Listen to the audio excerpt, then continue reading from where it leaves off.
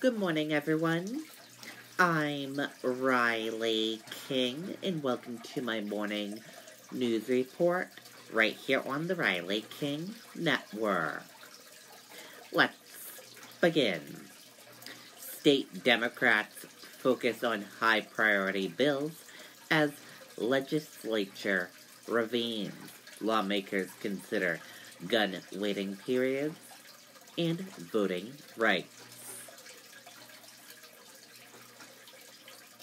The New Hampshire Legislature and Executive Council convened for the first time this year, Wednesday, as Democrats received top priority bills that were vetoed by Governor Chris Sununu. Democratic priorities include bills on voting rights and background checks and waiting periods on gun purchases.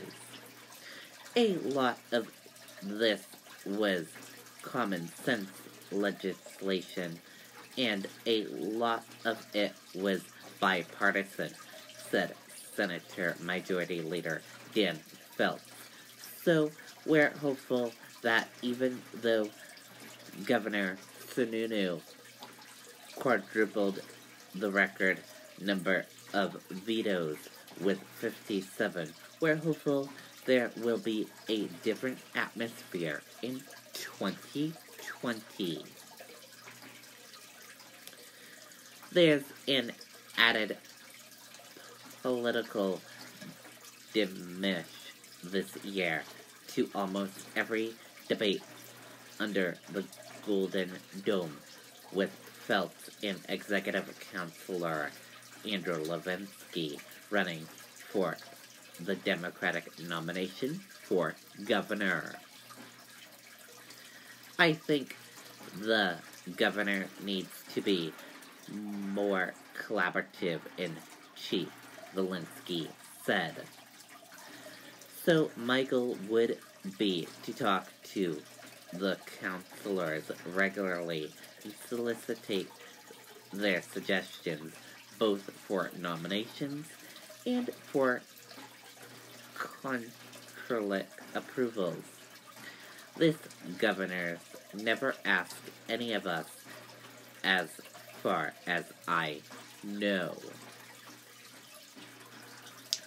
Faced with Democrat majorities around the building, Sununu said he's not thinking about the impact on his re-election.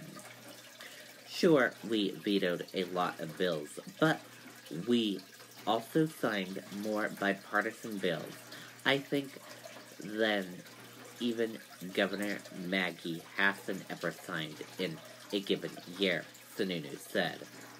So, we got a lot of stuff done when we focus on the job, and then you take care of the campaign when the campaign really kicks into gear.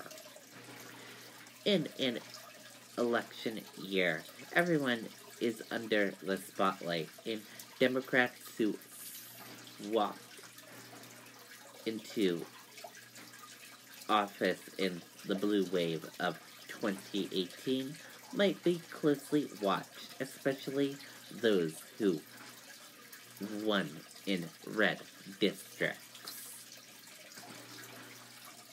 And that does it for my morning news report right here on the Riley King Network. I hope you all have a great rest of your day, and I'll see you back here later on today for another news report. Goodbye, everyone.